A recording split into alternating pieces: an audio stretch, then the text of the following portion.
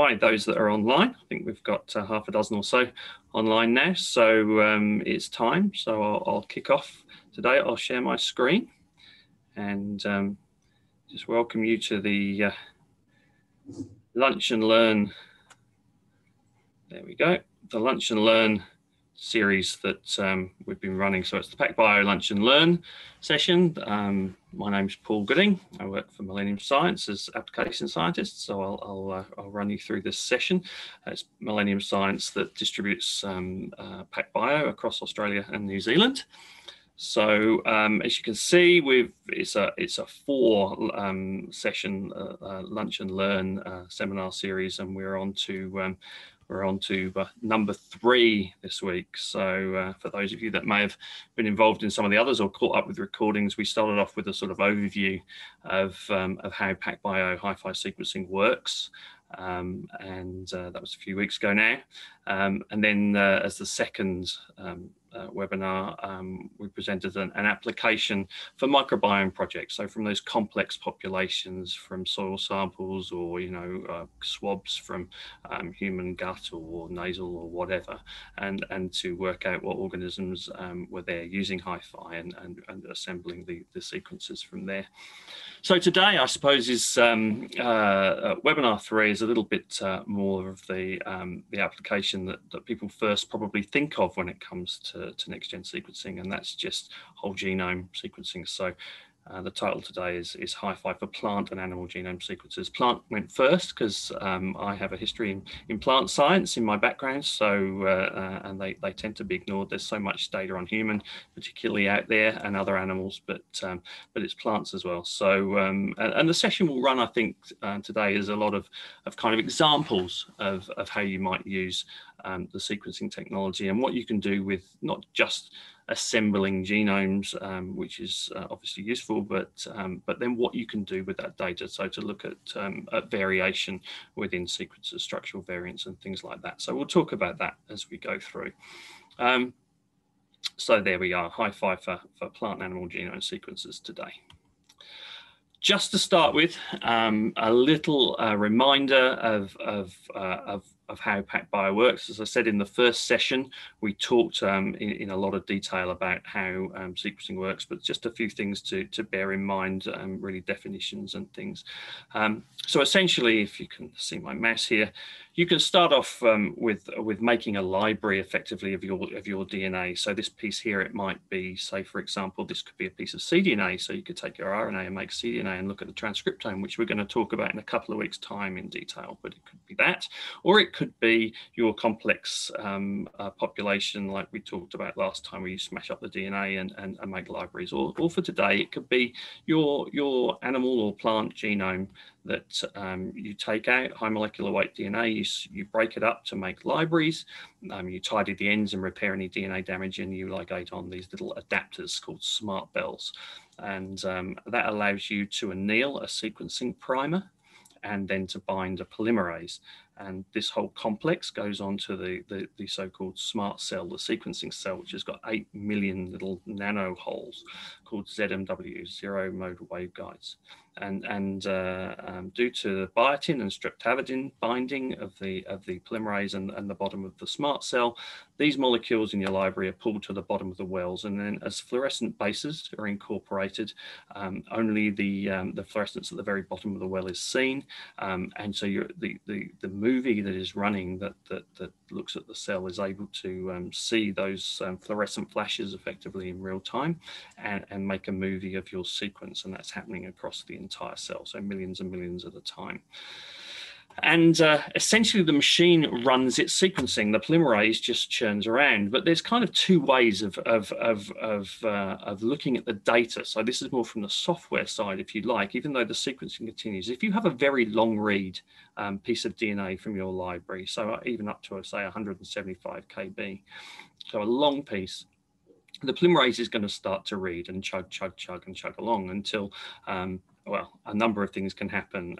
Either there is some damage on the DNA and the sequencing stops, or the reagents are just getting used up, or the polymerase starting to get poisoned or whatever, or you just run out of movie time. So it just keeps running and running and running until at some point it finishes.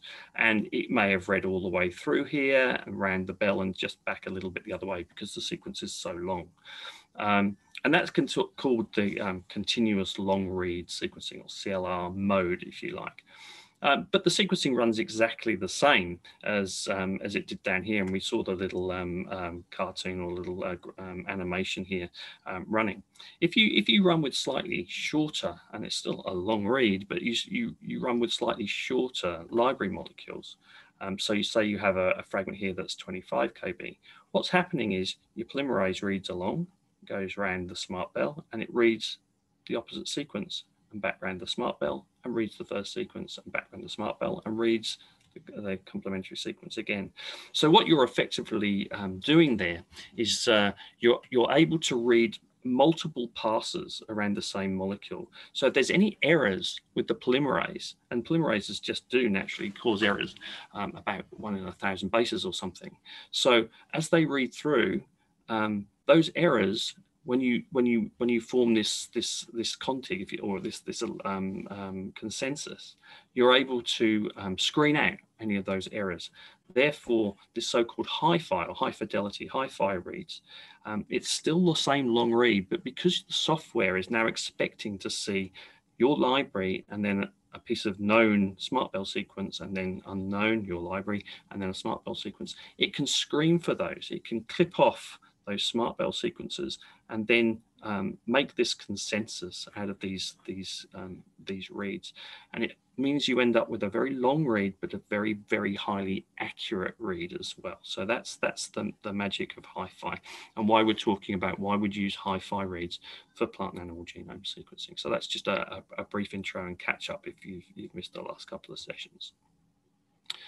So whole genome sequencing on Sequel 2. Okay, just a little bit of a high-level overlook of what you can do. So obviously with sequencing, you can do your de novo, your whole genome sequence and de novo assembly. But if you want to run on a single smart cell, you can get a lot of fantastically useful data for 2 to 3 gig genome, human sort of size genome. You can get really good data. If you want to get to these specific, say, ethnicity specificity within the human genome, then you really need to run a genome over multiple smart cells. Okay, but it gives you extremely high accurate, high contig, high correctness, high completeness for those reference genomes. They really are the gold standard for this now. And there's an idea about how many samples you could run on a Sequel 2 per year. And of course, you're using HiFi reads. So you're making those libraries around about, let's say, 20, 25 kb inserts and running multiple times around the molecule to get these really, really high accurate sequences. Now, this is one of those slides from PacBio that has changed over the years of what they recommend for how you do your sequencing, and HiFi is becoming more and more the way to go forward for all the PacBio sequencing needs. And this bottom one here has changed very, very recently, and I will talk more at the end of the talk about some of the latest advances coming from PacBio that are happening right now, like this week. But out of your assemblies and your genome sequence, you can look at the data in detail and you can look for variants. Obviously, there's many SNPs and things in genomes. And so you can look for those with very, very high precision and very, very high recall if you have a reference. To look for those SNPs or single nucleotide variants. You can look for indels, so insertion deletion type, so that's slightly bigger than a single nucleotide, or these larger structural or copy number variants, and you can look for those with very, very high accuracy within HiFi reads. And again, you can do it over a smart cell, but recommended maybe one human genome at this kind of resolution for 2 smart cells. And again, it would give you HiFi data. And then finally, there's the so-called structural variant detection. So these are much larger changes in the genome. And again, HiFi reads, it used to be that they recommended just continuous long read type sequencing for this, but now it's recommended to use HiFi type data, so reading multiple times around a circle, because the read lengths are getting better and the polymerases are running faster and things which we'll talk about later.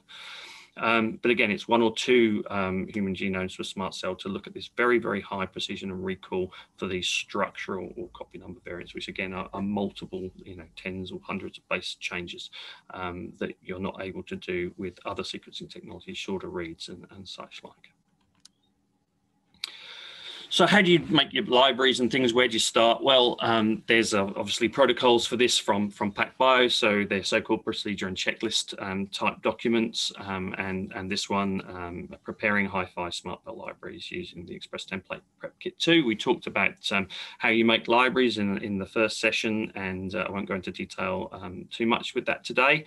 But obviously the guide takes you through how to get really good quality genomic DNA, how to QC and quantify that. So that's the most important starting point for this, is high quality molecular weight, high molecular weight genomic DNA from your species of choice. Talks about how to shear that down into the desired size for your library, say 20 KB or whatever you're looking for, using a megaruptor or Cavaris G-tubes or whatever. And it then talks you through the process of taking those sheared fragments and repairing the ends, repairing any DNA damage along the molecule, and then ligating the adapters, these SMRTbell adapters to the end, and making this a PacBio type library. Then talks about doing size selection so that you keep a very tight rein on the size selection of the molecules. So they're all of a very similar size, around say 20 KB or whatever you're after. And there's a number of ways of doing that too. And then of course takes you through the guide of how you take your library and quantify it, and then are able to anneal the sequencing primer and then bind the polymerase at the right ratios, and then put that onto a sequencing plate on the PacBio Sequel 2 deck and do the sequencing. So it takes you through those steps. But just to note, and I will say, talk about this at the very end, there's this was a document that's just been updated because there are new versions of coming for the chemistry and the way that the HiFi sequencing works. So there's a brand new version coming like right now.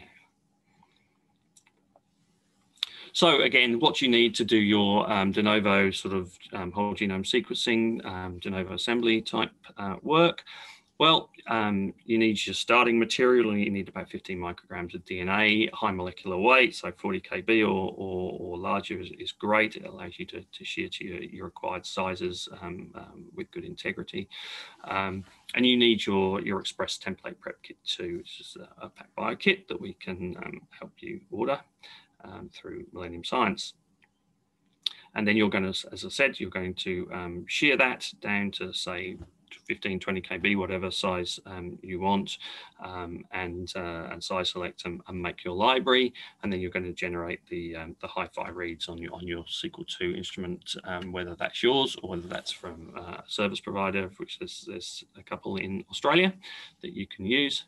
And move forward from that. And it's recommended that, again, depending what sort of data you're after, but here for de novo assembly, sequence, say, 10 to 15-fold HiFi read coverage per phased haploid genome, effectively. So, and then you've got all your data analysis. There's a lot of tools built in for the analyzing PacBio data that are from PacBio themselves. Obviously, there's many third-party tools that you can use as well to make these genome assemblies, but it can all be done through SMRTlink, which is the pipeline provided to you by PacBio for Sequel type data. So there's a number of questions often get asked, I guess, at this point. And I've said Absolutely, HiFi is the recommended type of read rather than just these super long continuous long read sequences, just because of the accuracy now, and you're still getting a really long read length anyway, but just so super high accuracy. And we'll give some examples as we go through this. The accuracy just allows the assemblers to work so much better, and it also, because you're getting a massive amount of sequencing data, but you've got this consensus read, it actually cuts down the final consensus size of the data down hugely. So it's much easier to transfer that data around and handle it and manipulate it. So the compute times and resources go down. So it makes life a lot better for you. Some people say, well, okay, particularly where I came from plant work, well, okay, plants are really complicated. They often have really massive genomes. They're not necessarily diploid. They're often, polyploid, so hexaploid or whatever. And how do I go about sequencing that? Surely long read, just super long reads would be better to tell between the different genomes within a polyploid. But again, no, it's found certainly that HiFi is better for this. It massively cuts down, again, the compute time and resources for doing the analysis, and you're much better with the really high accuracy to tease apart those subgenomes out of a polyploid organism. So again, definitely go for the HiFi option. So those libraries around 20 KB, and away you go. Again, we'll have some examples coming up. There's lots and lots of tools to do the assemblies for HiFi data, either through the SmartLink or other third-party tools like Falcon and things like that, which I think is also used as part of the pipeline within PacBio. So yeah, those and other questions. There may even be a question come up in the Q&A box here. For library prep, is the minimum required amount of DNA? Yes, that's the recommended, is 15 micrograms for this, but there are also lower input, and we'll talk about those as we go through. But thanks for your question. I will try to answer questions as I see them, or at the end, to see how we're going. All right. Now I've pressed the Q&A, it won't let me change my slides. There we go. Okay, so some examples here from 3 different genomes. A super important plant species for the diets of many millions of people on the planet. Slightly irritating insect that's used as a genetic model system. That's Drosophila, and then a rather destructive hominid that lives on this planet. So yes, 3 genomes. So just having a look at what you can do with the data across these 3. If you've got going for inserts, at around that 15 to 20 KB as is recommended. So there's slight differences here, but they're all around that same size. So size selected for around these sizes. Gone for that about 20-fold coverage across all of these, and then just looking at the contigs size. So at the M50 size, it means that greater than 50% of the genome is covered by a contig of this size. So in Rice example here, more than half of its genome is covered by a contig that's at least 10.7 meg or bigger. Right, so that, and likewise for the Drosophila, a little bit shorter. For the human, much larger. So really large sections of contig, getting up towards chromosome size, which is fantastic. So very high contiguity assemblies with the HiFi data, extremely high accuracy. So the assemblies are awesome. Okay, a little bit more from that same sort of data set. So the genome assembly size in gig, again, you basically got complete genomes here, and the accuracy, so-called Phred scores, Q scores here, are up at almost Q50, which is insanely accurate. You're talking at Q50 is 99.999% accurate. And the Busco score, which is a measure of the completeness of the genome sequence, again here pretty high, 98, 99% for most, a little bit lower, 95% here in human, but these things have improved. This slide is probably a little bit older now, a year old or something. And again, they're improving. But another good measure here is genes in frame, so the completeness of the actual transcriptome information out of that genome. Again, very, very high, and from the human reference, it's very, very high indeed, 99.5% specific genes in frame. So, and the accuracy there, again, just highlighted everything over Q40. So that's great.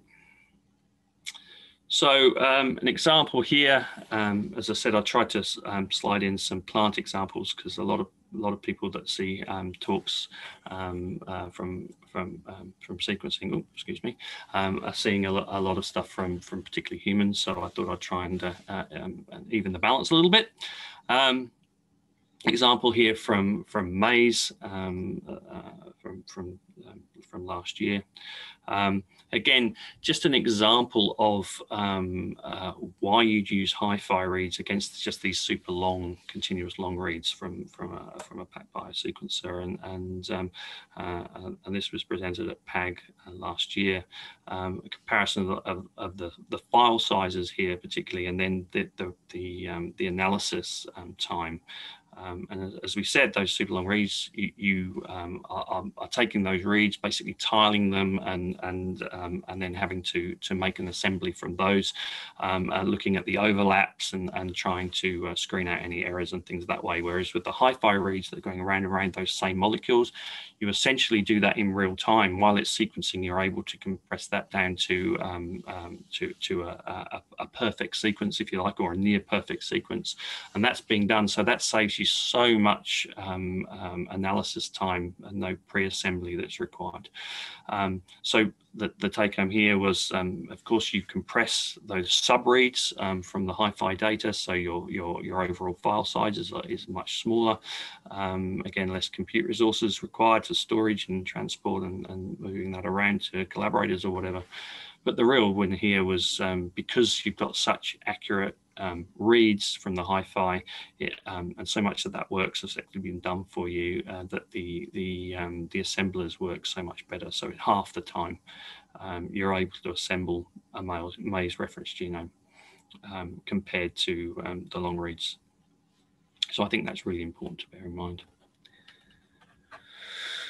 Another example here, back to that hominid again, back to human data here. There was two papers published together here quite recently, the end of 2020, and again, just looking at basically the complete phasing of the human genome, and let's say two different papers using slightly different methods, but the same kind of technology, and coming up with very, very similar results here. And you can see you've got basically complete chromosomal coverage from the human genome, and the data quality and length. It gives you the ability to have the assemblies with very, very high detection of all the single nucleotide SNPs, indels, and structural variants across the entire human genome. So yeah, very powerful. And then, of course, there's areas of the genome that are notoriously, or have been notoriously, difficult to elucidate from particularly short read sequencing, or even the longer read sequencing where the accuracy is not so high. So these highly repeated regions and those sorts of areas, very, very difficult to resolve in sequencing terms. And there's an example here of the centromeres. Okay, so where those chromosomes nip together in the middle of those centromeres. Again, complex organization of the sequence at that point. And as you can see from the table on the right, you had this region of the centromere, and it was very, very, very difficult to resolve using Oxford Nanopore, which is another long read sequencing technology. So using the Oxford Nanopore technology, you've got this big dropout between 22 and 23 meg across these beta satellite regions in the centromere.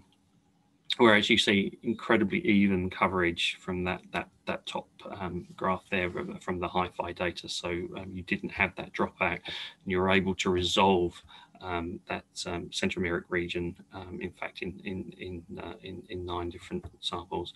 And the assembler that was used is a HiFi modified version of Canoe called HiCanoe, which is again in the PacBio pipeline now. So you're able to do these sorts of assemblies, and with very high accuracy, even across very difficult sequences. I suppose the other difficult sequences, rather than the center of the chromosome there at the centromere, is on the ends. Again, this cap structure, which is very complicated, but again, full of repeats, and it's very, very difficult to map because of the motifs and the way they lay out. It's almost impossible to get a handle on with short read sequencing technology, but it's doable for sure using HiFi reads. And there was data from this paper that just showed you the way that the reads clustered and how they were able to resolve all that very difficult to resolve type of sequencing, just because you've got the read length and the read accuracy to go through the repeats and spot any real changes and be able to align it all. And finally, one of my, I suppose, quite favourite examples. Again, it's a plant. Some time ago, Oxford Nanopore, again the other long read sequencing technology, decided to sequence the sequoia, the giant redwood. And they did this using, well, it's a combination of the long read Oxford Nanopore sequence and a lot of short read data as well. And this was put together. But because PacBio, there they are in California, we're around these California redwoods, they thought, well, they should do this as well. So, and they did it with incredible speed too. So one of the people in the lab at PacBio went out on a hike and collected, I believe, needles from from this effectively pine tree, this California redwood. Brought it back to the lab. They did high molecular weight DNA extractions from the tissue. And then they sheared it and made their libraries, and they did that in a very short space of time, in under a week. And then they sequenced it across multiple SMART cells, and the details are in the table there, and we'll work through that. But really within a very short space of time from collection to complete genome. Just note that this, again, is a plant genome, highly complicated. It's a 27 gig hexaploid genome, so not at all for the faint-hearted if you're sequencing. As you see, they both HiFi read and the long read Oxford Nanopore, they went for about 20-ish fold coverage, 22, 23-fold coverage, but the short read data, they had over 120-fold coverage tiled into that ONT data as well. But when you look at the assembly size, and it's good from that amount of data on the left in blue from ONT and short read, it's good, but it's really superb from the HiFi data. So they've got haplotype resolution of a nearly 50 gig assembly size. Again, the contig 50, so more than half of the genome is tiled by contigs that are almost 2 meg or bigger. Much better than the alternative long and short read combined. Another telling stat, because there was no reference genome for this giant redwood, they took the plant model species, the Drosophila of plants, if you like, the Arabidopsis, and looked for alignments with the known genes in Arabidopsis, and again did pretty well from the long and short read data combined, about 80%, and but again much better, closer to 90% for complete genes from the HiFi data. But the stat that's really telling, I think, is that the assembly time from this combined long and short read data is nearly almost 6 months. Whereas in fact, the HiFi data, because you've got that perfect consensus read with all the accuracy and the length, the assemblers were able to put that together in 6 days. and I think it was about another week that was the lab time for DNA extraction, making the libraries and running the sequences. So in only a matter of a couple of weeks, they went from going out for a walk effectively to collect samples to actually having a completed de novo assembly of the sequoia, the giant redwood, which I think is a fantastic example of the power of HiFi sequencing. So just moving on to what you do with some of this data now, there was a paper published some time ago now, a year or two ago now, about variants within genomes. Obviously, this one's human, but it's estimated that there are many differences between each individual in terms of SNPs and smaller or larger variants within the genome. Probably 5 million different base changes from individual nucleotides and changes between different individuals that vary from the human reference genome, if you like. So and while there's so many of these single nucleotide variants, there's actually the difference in actual bases, most of it is wrapped up in these large sort of structural variant changes. So the little chart on the left shows you the kind of distribution of things. So small nucleotide variants, 5 meg, indels, so less than 50 base pair size, 3 meg. But these large structural variants, anything 50 base pairs or larger, so this could be, this could be tandem repeats and things that are large segments or chromosomal duplications, those sorts of things. Large changes represent about 10 meg of change. And while you can get your small nucleotide variants, or even some indels with short read sequencing technology, you just can't. You don't have the power to get these larger changes or changes that are in large sections of repeated DNA using short reads. You need long read, and you need accurate long read to detect real SNPs and not just errors in your sequencing. So this is where, again, PacBio HiFi reads have a real advantage. So, and of course, using that power towards human disease, genetic diseases, there's been a huge amount of work going on across the world on various genetic diseases and things that weren't understood and couldn't get a handle on properly with the technology that was available before.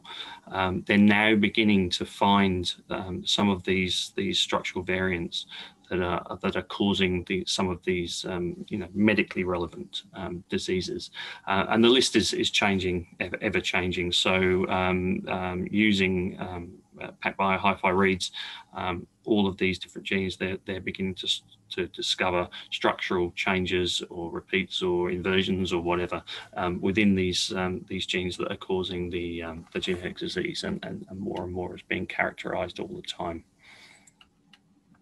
So just as an example here, I'm not a human geneticist, but there's a gene STRC, which again is a medically relevant gene that causes problems when there's something wrong, and they just couldn't get a handle on the why there was these cases of disease.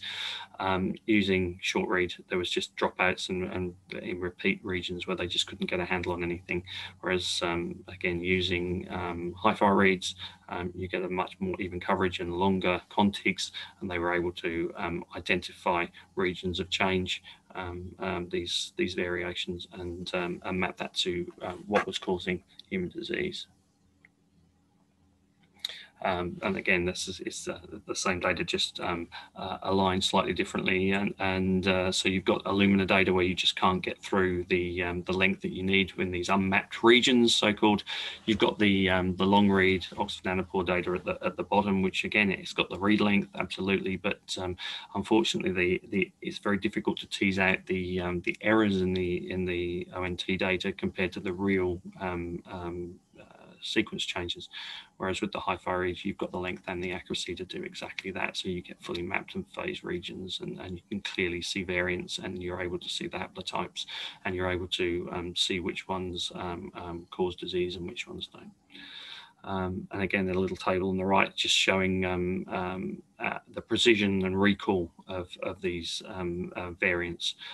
And again, for SNPs, for small nucleotide variants, obviously the short read does very, very, very well. In fact, all of the sequencing technologies do really quite well. But it's when you get through to the either indels or structural variants that that you have the power with the PacBio reads to get down to finding those with the high precision and recall that you need. So a little bit about coverage recommendations for different types of variants.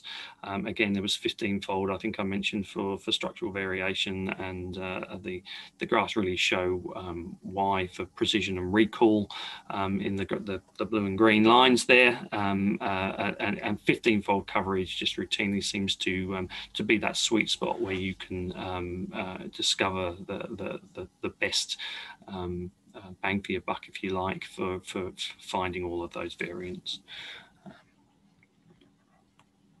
And again, just a performance comparison of a human genome reference with different aligners and software.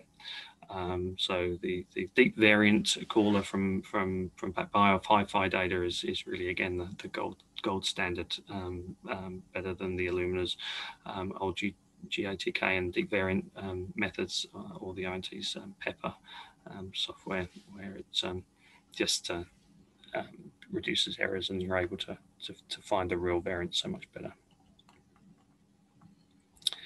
And again, as we said, there's so much work going on with genetic disease, and the solve rates are going up and up. I was actually in a virtual talk the other day where they were talking about Kids Mercy in Kansas City. They're doing a huge amount now in their brand new labs. They're working out human genetic disorders that were otherwise uncharacterizable, and they're using, of course, PacBio HiFi reads to find those variations in the genome that are causing these genetic abnormalities and diseases. So and the solve rates are going up using PacBio, which is fantastic.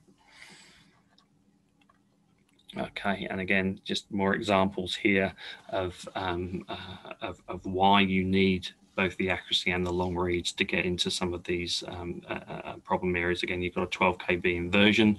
It's just impossible to get into with short reads. You just can't map accurately enough of where the problem is. And again, you need that long read technology and the accuracy of sequencing in those areas. So there was a question in the chat about the starting material, and so this is quite timely. I'm glad I remembered that the question was there. It is 15 micrograms from the standard HiFi procedure and checklist protocol that we showed, at least up until now. Things are changing, as I said, and we haven't got the latest release quite yet. But there are also low input methods.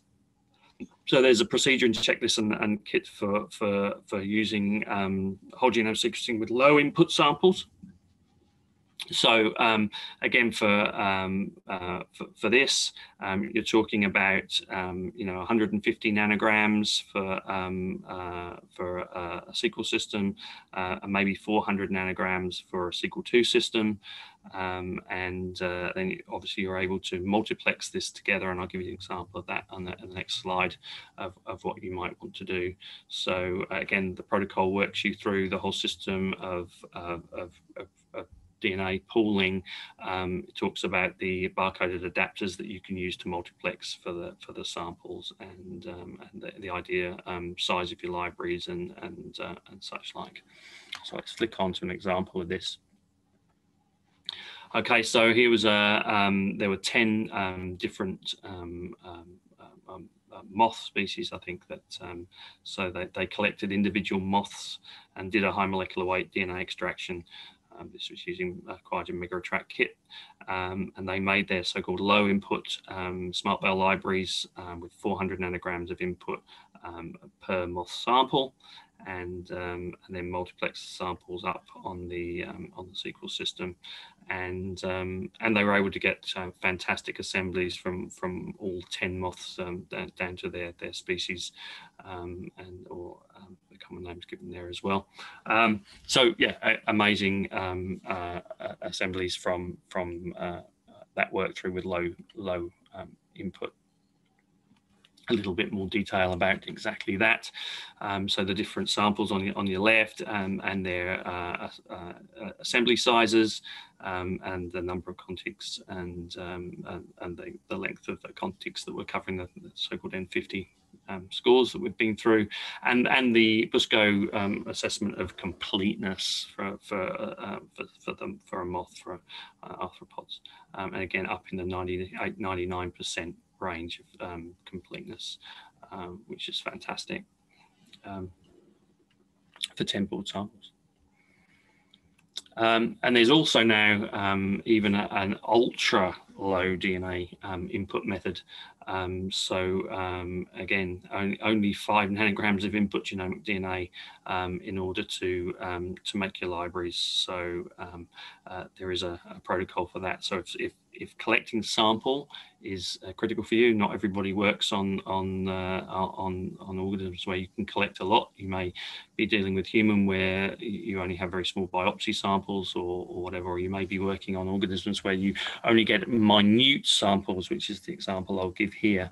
You know, you may be working on museum type samples, and all you can have is a spider's leg or a clip off a fly's wing or something. So you're going to obviously not be able to get 15 micrograms of DNA from a tiny amount of tissue. So here's an example: 5 nanograms of DNA from a sand fly, sequenced on a single smart cell, and the data yields and such like are given there. But HiFi read quality was fantastic, and again, just showing you the read length of the libraries they chose, and the various assemblies and context scores again. And even with this very, very low, the BUSCO score of completeness is still 97%, which is fantastic. And they had HiFi read coverage of about 100-fold of this sample. So if you are struggling with the amount of input material you have, it's still doable. So just a summary now, I suppose, as we're getting towards time. Just some of the best practices here summarized for the whole genome sequencing itself, just for de novo assembly. So again, HiFi, absolutely the way to go. A very good balance between read length and accuracy, and that's the key to it all. The read length allows you to get through these larger structural variants, which we'll talk a little bit more about at the end, and but the accuracy allows the assemblers to work really, really well and give you very high contig, completeness, and correctness.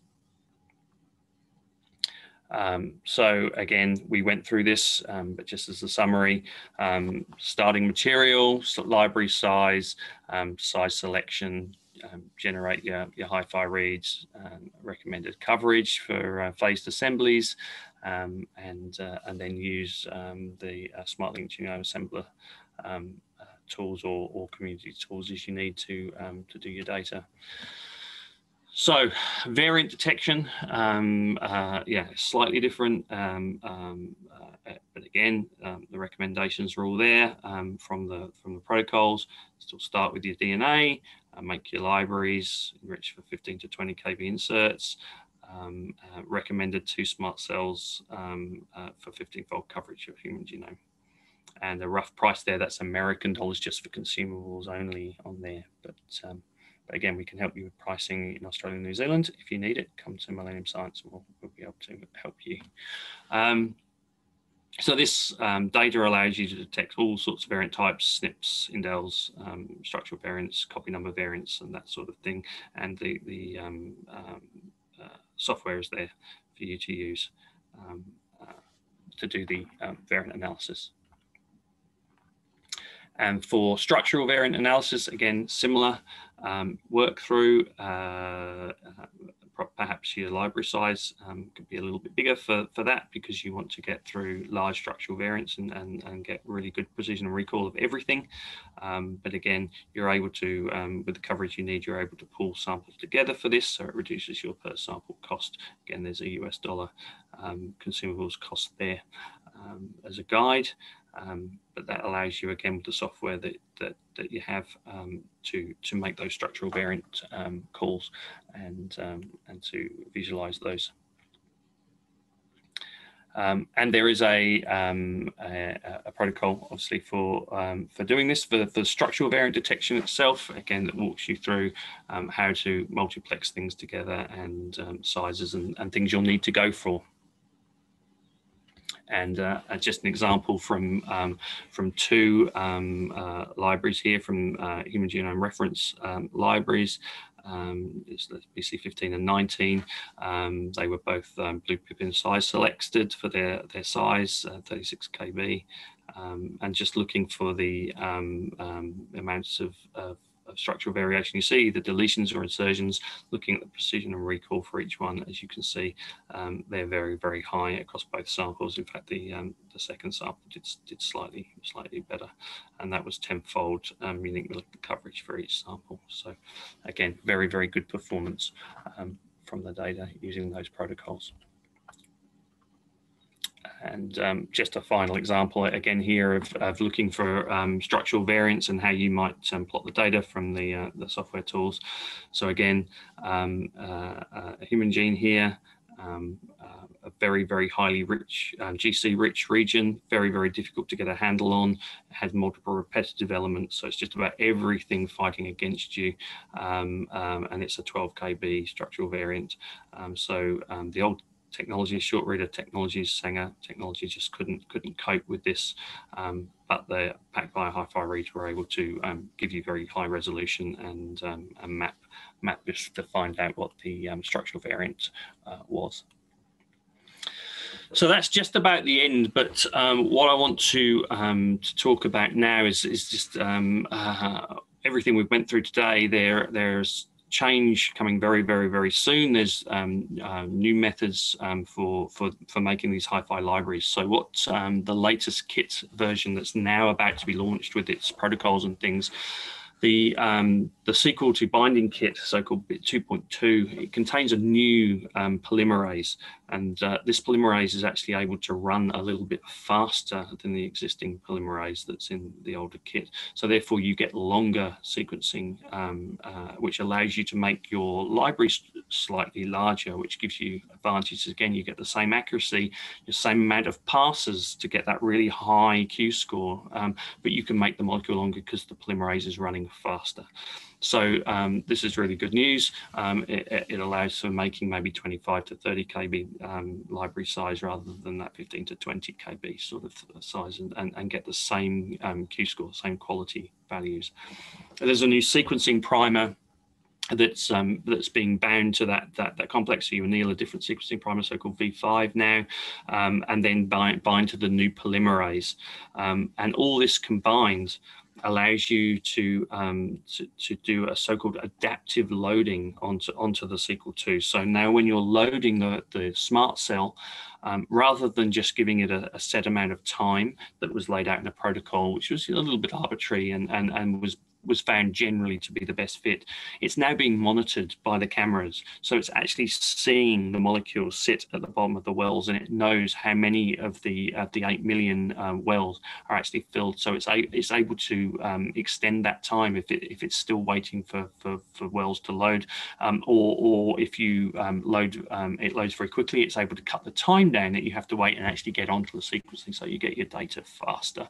So it's a sort of win-win, and this so-called adaptive loading is going to be very, very good. And it's been something that's been in sort of beta test for a while on the Sequel II. It's been one of those options, a little tick box for any of those of you that have played with a Sequel machine, that's been there, but not activated. So, but it's now there, and should be really, really good. It'll allow you to load probably at a higher molarity onto the SMART cell, and it can stop the loading once it gets to that optimal level without overloading, because you're not just setting it on time. So this is really, really good.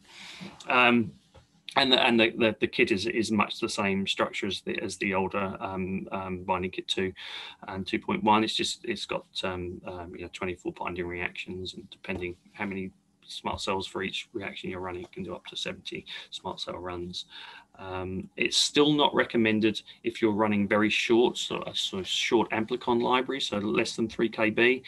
It's still recommended to run on the old system with the old primer and the old polymerase. But as I say, as things evolve and develop and more testing and things are done, who knows, it may all change over to the new polymerase. But this is really good news for gaining even better HiFi data. So that's really about it for today. Thanks for attending, and thanks to those of you who maybe catch up with the video. I can't see any more questions in the box, but I'll turn off my screen share.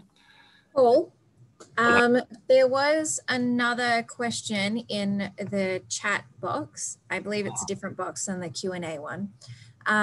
It was from Paula, and they were wanting to know what were the compute resources used in the example for read, correction, and assembly tabled. I have to say off the top of my head, I can't remember. I'd have to even look back through the slides to remember which one that is now. But look, leave it with me, Paula, and I will either contact you to ask a little bit more about what you mean and which slide, because I guess you put the comment up and I was at a particular slide and didn't see it. But I'll get back to you and find out. But certainly I have some details of various compute resources used for various comparisons with other data sets, so I can certainly have a chat with you about that. Slide had the hours. Okay, I'll have a look through. I think I know the one you mean, but I'll talk to you, Paula, offline. How's that?